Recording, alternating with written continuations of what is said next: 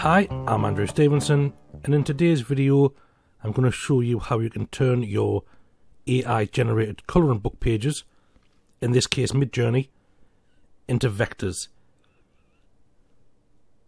The reason vectors are preferable to PNGs or JPEGs is that they are scalable. You can make them any size you want and you won't lose quality. PNG and JPEG, you will get some pixelation the closer you zoom into the picture or the larger you stretch it. There are two ways to do this. The first way I'm going to show you is online using a website called vectorizer.com. So here is the image from Midjourney using the simple prompt which you saw previous. It was something like colouring book image suitable for children. Simple. It's not too bad if you ignore this guy's funny eye. But if we zoom in, you can see it starts to pixelate. And we didn't really have to zoom in that far. Now there are websites where you can upload an image and it makes it bigger and it gives it a greater resolution. But by vectorizing it, you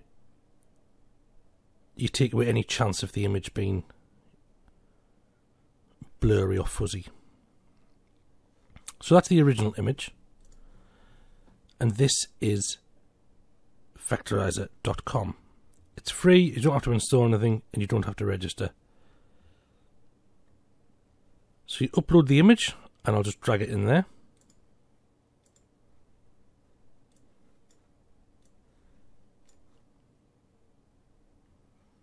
There we go, it's uploaded and converted. Now all you need to do is press download. And here are the two images side by side. On the left is the original, on the right is the vectorize. And as we zoom in, you can see it's starting to blur and pixelate.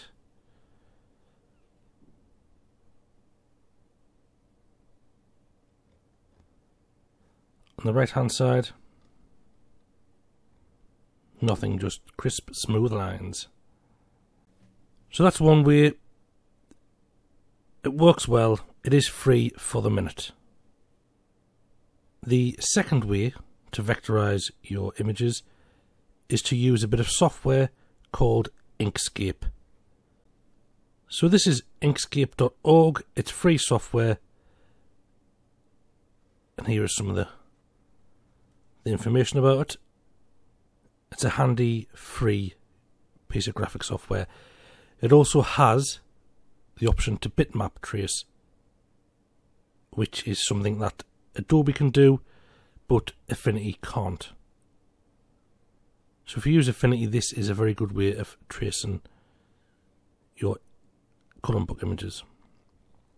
It's easy to download, and the set wizard is easy to follow, just a few clicks.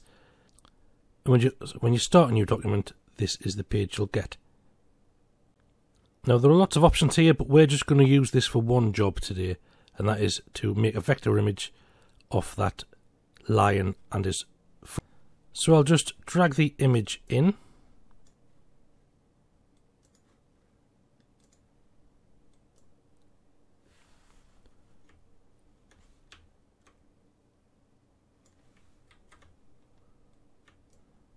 And shrink it down.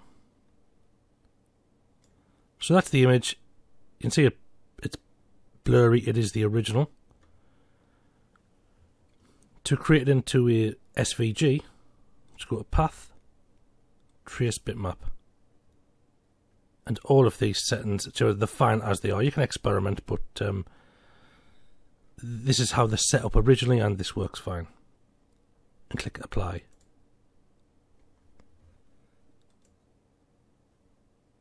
And now you have the SVG on top of your original image. So we'll delete the original.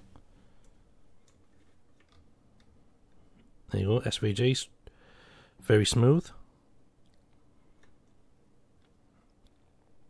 And now what you need to do is export this as an SVG. Then we'll File, Export. Here are the export options. Click to plain SVG. Click the browser to export it somewhere. And now I have a folder called Vector Tracing, so I'll save it in there. Ignore this bit here. It'll save as a SVG because of the selection there. So I'll call this Lion Pals. And that's that exported. So here we are back in Publisher. There are the original images. I'll upload the new one here. My Lion Pals image.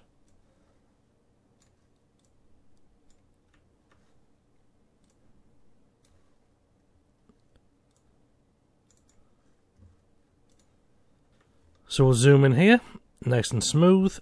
Everything looks crisp and clear. It's just as clear as the vectorizer one, if not better.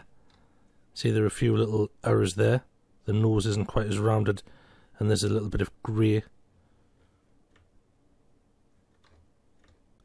But all in all, two very easy and free ways to convert your Midjourney colouring book pages into